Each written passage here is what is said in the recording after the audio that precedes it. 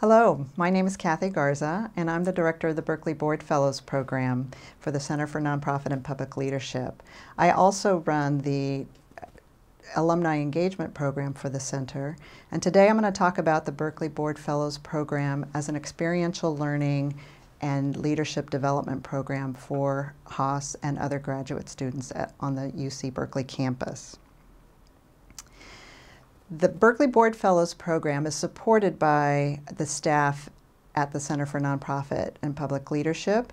You'll hear a lot from me as the director of the Fellows program, as well as Danner Dowd-Martin, our program coordinator. We will be in communication with Fellows quite a bit throughout the year. We're also supported by Andrick Cardenas, our associate director, Ben Mangan, our executive director, and Nora Silver, our faculty director. At any point throughout the year, you'll probably be in contact with these staff members. So what is the Berkeley Board Fellows program? I think the best resource for you on that is to hear from former fellows themselves. I felt like we were part of the Bahia family, definitely, in that it was a very informal setting. It seems like we were having a conversation during the whole time we were at the board meetings.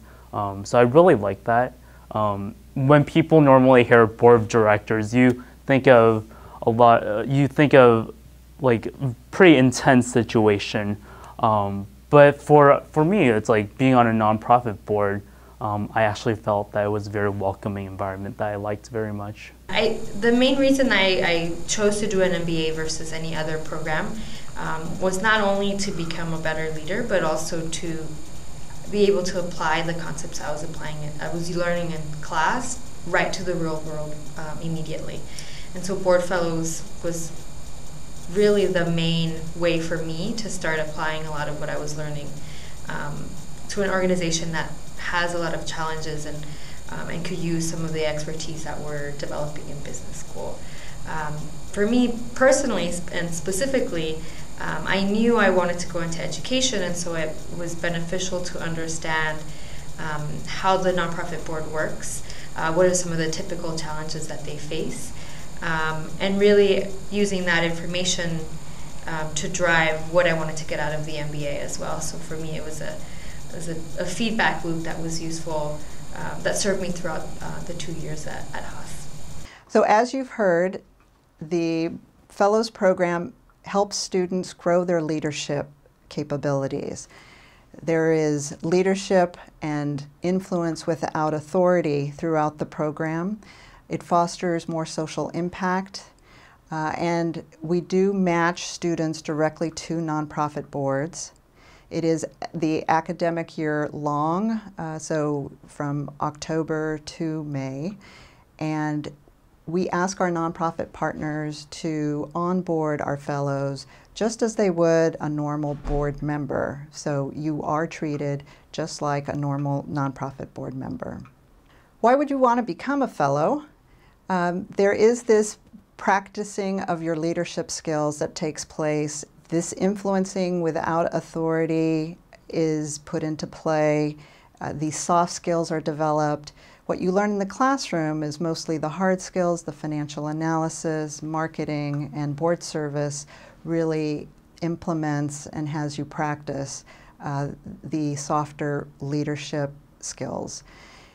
Board Fellows additionally allows you to actively engage with and contribute to your local community, furthering the social missions of these nonprofits. And you get to get this insight into an organization that governs for social change. Their board of directors is very different than the board of directors of for-profit institutions, and that difference is a good one to see and compare. You further will expand your network. You will be on boards with other professionals in the community, people who might be potential job leads for you, and know industry information that would be helpful for you outside of board service. And last, your Board Fellows program counts towards your Beyond Yourself Fellow program? I think that I would advise a future board fellow to definitely participate, because it's great to get involved with the community and be involved with the local organization. I enjoyed meeting the other board members, and then also going to the office and seeing their workshop hours where their clients actually came in and met with lawyers, and seeing the people being helped, and that was made me feel like part of the community. I just moved to the Bay Area, I didn't know that many people, so it was nice to feel part of the community. So it's great on that respect, and it's just, it's not such a big time commitment that you can't fit it in with your other things, but it's something that can make you feel good to be a part of.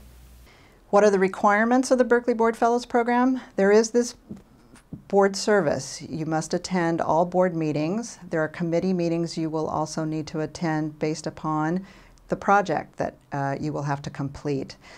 The project is identified by the nonprofit. It's strategically significant to the nonprofit, so they're counting on the fellows to complete this project and help them through this whatever challenge they're facing. You are paired with a fellow student, so you're not in this alone. You're helping the nonprofit on this project as a pair. And projects come in all functional areas. You could get one in finance, marketing, strategy, business development. It can fall in any of these categories. There is an option in the application for you to list your preference. And there is participation management that is required, in that the center hosts events that you must participate in. We require that you turn in project scopes. We have training available that we want you to attend to make you more effective on the board. We have project check-ins, and there is the finale that we host in April that is a culmination of your experience with the Fellows program. To give you an idea because what we hear from students is, can you give me a sense of where the nonprofits, who they serve, what type of projects I might work on? Here's a slide on what we saw last year, the 13-14 academic year, with children and youth being the biggest service area for our nonprofits, education following. But you'll see that all industry areas were represented, so there's something there for everyone. And as to projects, the strategic planning area seemed to be the heaviest last year. But again, there too, there's a smattering of all, with marketing and communications coming in second, but all areas represented. To dig deeper, because I know projects are a question that comes up for students quite a bit. Looking at the functional areas, some past projects are in the marketing area are market research, some brand audits. In the finance area, analysis of underperforming programs, strategic planning for particular areas like the networking technology, feasibility study of a new service, and some random program evaluation, looking at fundraising tools. And the quote in the middle is an example of just how important and relevant it is for the board to have fellows on their, to take part in their organizations. The fellows do indeed provide much needed research and analysis of our situation to jumpstart. This was a quote from Leadership High client. So how do we choose fellows? We ask that students submit a thoughtful and complete application. We want to see a demonstrated interest in social impact and nonprofit board service. We really want to see that interest there, and a rock-solid commitment to the requirements. We kind of are on the honor system here. We say that we're gonna, the project and your commitment to fellows takes about 8 hours a month. We don't check in with you every month to validate that. So it's a little bit of the honor system, but there are requirements that are followed up on, namely your attendance at board meetings and committee meetings, regular check-ins with your board mentor, meeting with coaches that we provide 2 times a year, once in October to help you refine your scope, your project scope, and once in February for a project check-in. We ask that you attend some relevant events that we host for you, the kickoff of where you meet your nonprofit in October, early October, some training in December, and then again the finale in late April. And then there is the deliverable. You must present to your nonprofit client and submit to us your final project. And of course, being at Haas, you will be surveyed mid-year and end of year. We take your results seriously. We support you well throughout this program, where you will have resources available to you to contact should you have questions, hit bumps. Starting with the center staff, we're here for you every day. Our faculty is available as well with specialized knowledge in certain areas. Our website is available to you 24/7 with a resources page on project information, industry information that can provide some help and guidance. We provide coaches for you as well. These are experienced board members who volunteer their time. Many of them are Haas alums themselves and are available to you on call or through office hours for project completion. And the nonprofit supports you as well with a board mentor. They identify a fellow board member to help acclimate you to their culture and to help along the way with your project. So let's hear from a coach on the kind of resource that they can provide and their perspective on the relationship. I view my role as pretty much on demand. I met, all of the fellows at the beginning of the year and had a sense of the projects and sort of introduced myself to them early on and just said, let me know how your first board meeting goes, or please send me your scope of work. And after that, it was really, so let me know if you need my help. And after the mid-year evaluations, I checked in both with the fellows and with the project mentors just to ask, are things continuing to go okay? So there's some projects where I've had sort of minimal involvement, and others where I've had, strategy conversations or conversations about resources for the projects. So it just depends.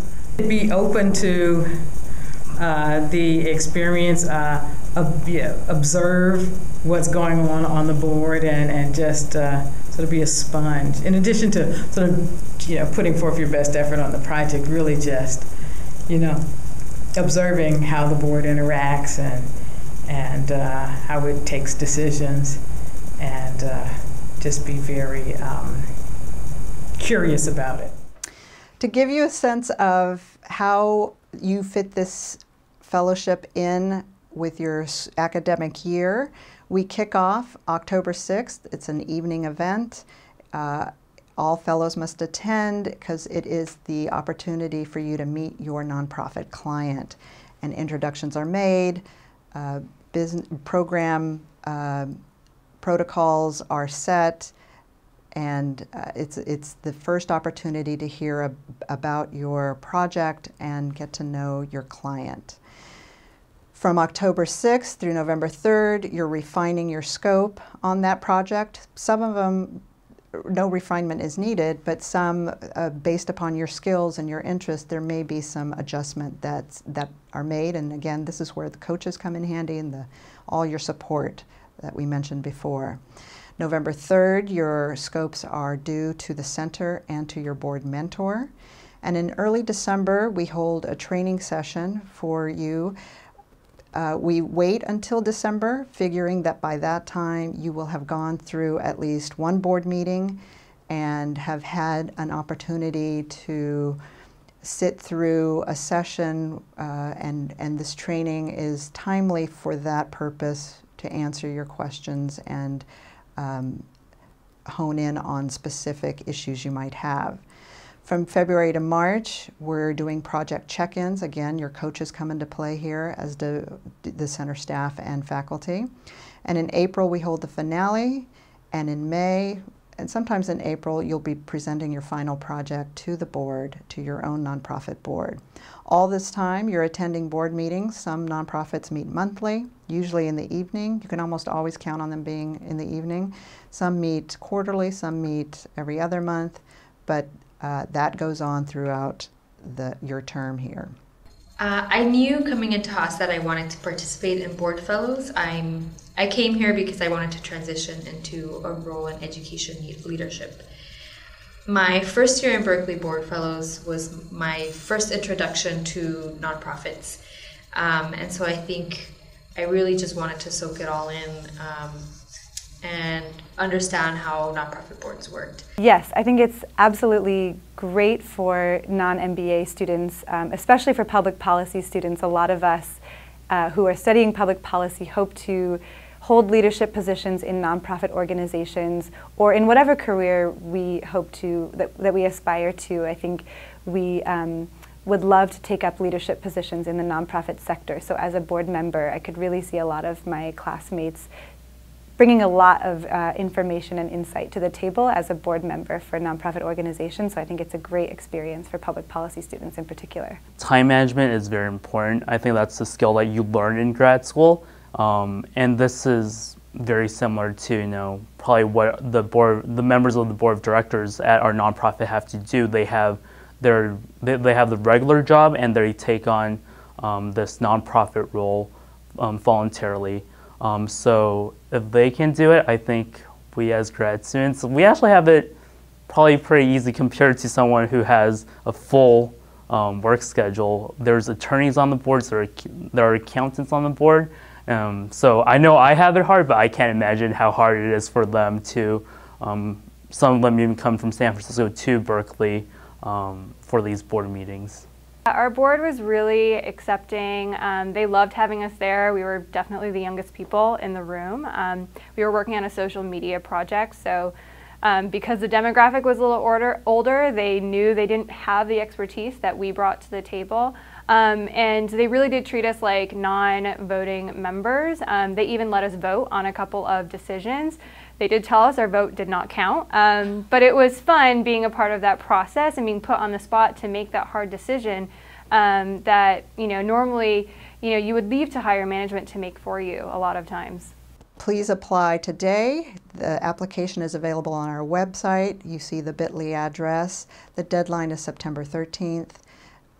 And if you have any questions, just shoot them to socialimpact@haas.berkeley.edu.